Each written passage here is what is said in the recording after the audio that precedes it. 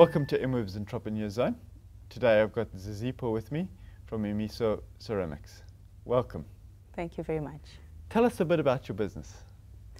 Well, the name of the business is Imiso Ceramics. It was established in 2006, and we started as a group of 5 friends. 4 of them were from PE Technikon. That's where we met, and we moved to Cape Town, and this is where we had the idea of starting the business. And it was easy for us to decide because we had the creative background, which was art and design. The 3 of us were creatives, basically, yeah. And the name, it's a lovely name. Well, Imiso in Xhosa means many tomorrows. And we had the dream to work today for a better tomorrow, and definitely to secure a great future for our children. And the business model, it's you've got retail space and then you also distribute? Yes, we actually have a combination of the office. We also have the gallery and the production space in one. And we supply a lot of galleries locally and internationally.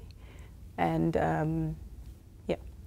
And when you started out, how did you get your name out there? How did you make those initial contacts? When we started out, the location was the main big player. We were based at the old biscuit mill. We still are based at the old biscuit mill. And fortunately, they had done a lot of marketing, and so it was easy for us to have access to the type of market that they were inviting, and that was exactly the same target market for us.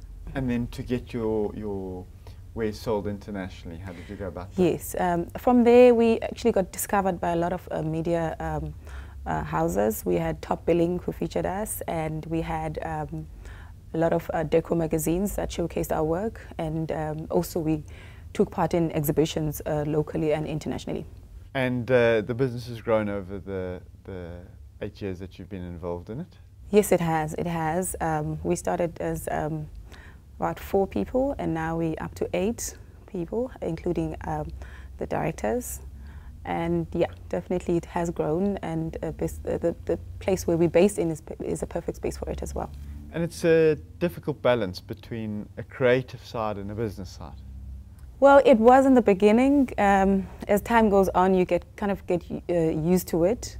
And I'm basically the one who does both of the running and the creative side. My business partner mostly does the production work. Within the business, yes. How are the roles divided out? How many people have you got on the creative side and on the production side? Yes, we currently have 2 assistants in the production side, and we have now 3 on sales and marketing.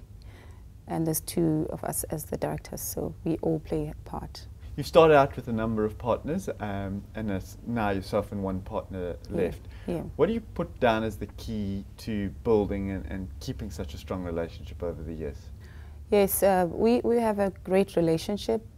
We've been friends for quite some time. And when we started the business, we definitely shared the same vision. And also, it's also very important for each one of us to acknowledge our differences and also recognize them as valuable. This is a creative industry. Where do you get your inspiration and make sure that you're still producing what the market is looking for? In my collection, I get very much inspired by my design background. I love beautiful textiles. I love fashion, patterns, and color. So in most cases, I see a lot of that. In most times, I see a lot of that around me. And the other side is obviously the production. So you need to make sure that there's no wastage and that kind of stuff. And how do you manage that with the creative side? Well, the idea of combining all of that in one place was to oversee that everything can go well. So it's easier for me to check down what's happening, and I can also run the business at the same time. And you also have to have a retail side that you've got to be able to sell. Yes. Is that a skill that you've developed over time? Yes, I actually have an experience in retail. I worked before we started the business. I had to look for something to keep me going before the business started. So I've basically have a year experience in sales, and that has really worked for on our side. Yes. With the international work that you do, how do you build the relationships with galleries that are far away, and how do you correspond with them? Yes, yes. It's via internet, of course, it's emails, but we also have a distributor that connects with them, which makes things much easier for us. But mainly it's via email. Yeah. And you're based in Cape Town, and this year it's the design capital. Yes. How is that influencing your business? Well, it's exciting. We've had a lot of media attention, a lot of internationally basically, and a lot of, we also got featured in New York Times, which was the best thing ever for us. Yes, and we still hope to see more things happening. And do you see an uptick in sales when you get featured in one of those? Yes, things? definitely. We're dealing with a lot of inquiries, and yes, it's looking good. And how does the process work? How long does it take from a concept through to it being on the store shelf? Well, it takes about 2 weeks to have products finished. Of course, you're not working on one piece, you're working maybe on several pieces. And the process then starts from making the piece from clay, from a wet piece of clay, and it has to dry. It takes a day, and then from there you have to fire it. That's another process, and from firing you can then be able to paint it and fire again. So we have 2 firing processes, and after that then the product's out. Yes. And are all the products that you create bespoke, or do you have a line that is repeated? 90% or 95% is bespoke. We've tried to do the repeats, but we outsource that kind of production. Your business has developed over the 8 years. How have you grown your brand with it?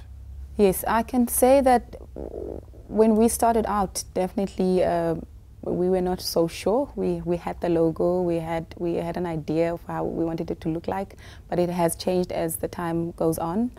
And we've definitely made sure that the quality of the product does do justice to the brand, and also to set ourselves apart from everyone else is then to create that unique product that nobody else can find anywhere.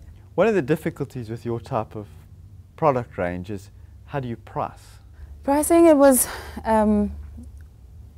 not easy, but we kind of measured from the time that we spent in each piece. And also because we had a background where we were also working in a studio where they were making similar style of, not what we did, but the kind of art pieces that we're also doing. And so we kind of measured from how they did their pricing, and from there we took it up to obviously another level as the years go by, and there's a demand was also coming through.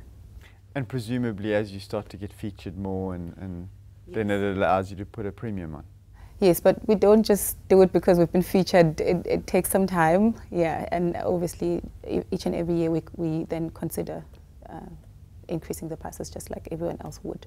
Going back to your brand, Yes. a big part of the brand is the actual pieces and the style that you guys Yes. have. How important is what goes into the product in developing your brand? Yes, it's very important. When we started, we actually had, we could create anything at any time, and we then realized there was interest in a specific style, so we had to refine that kind of style, and currently we have now 4 collections, which in the beginning we would have never thought we would package it in that way. To start this type of business requires a capital investment. How did you go about raising funding? We had to loan from family members and friends, and fortunately that was just for the beginning, and soon after that the business was able to carry itself from taking part in exhibitions locally. There was a lot of interest, so we were able to secure a lot of orders, and since then it's been able to carry itself without any financial assistance. And do you tend to work to orders, or do you make and then sell? We make and sell. I can say 70% we make and sell, and 30% is orders. And then I presume there's a difficulty there that you can sit with a lot of cash tied up in inventory? Because of the size of the business, we're not in a massive space. We basically in like 74 square meters, so we don't have space to store anything in excess, basically. And yeah, so what we do is we make and we sell, and it kind of moves as, yeah, we replace once it's sold. We don't keep stock, basically. You've been in the business now for 8 years. It's grown, it's developed, you've been featured internationally. What's next for you? Wow, the sky is the limit. We definitely want to spread our wings. We want to be in museums all over the world. And the government is giving us a lot of support in that, so we can see it's going to happen, yes. That brings us to the rapid fire questions. What's the best advice you've ever received? Best advice is that patience is the mother of success. And your best moment as an entrepreneur? To be featured on New York Times. And your biggest mistake? Biggest mistake was to sign a 5-year lease for a retail space, and it was a new building altogether. What inspires you as a small business owner? It is a satisfaction from the customers that leave our gallery happy. And what does an entrepreneur need to succeed? They need dedication, commitment, and passion. What do you look for in people that you work with? Openness, I think, and being honest as well, yeah. What would you do differently? Differently, maybe I would have done a business course in the beginning, just soon before I started, even if it was a short course. What makes South Africa a great place to be a small business owner? It's to get a lot of support from the government. It makes us very proud to be seen internationally, and they definitely playing a big part in showcasing our work overseas. What keeps you awake at night? Planning my next day. And what gets you going in the morning? Looking forward to new clients, meeting new people, and running my business. Thank you very much for your time. Thank you. And thank you. We look forward to the coming weeks. We will bring you further South African entrepreneurs. I'm Paul Hobden. Thank you and goodbye.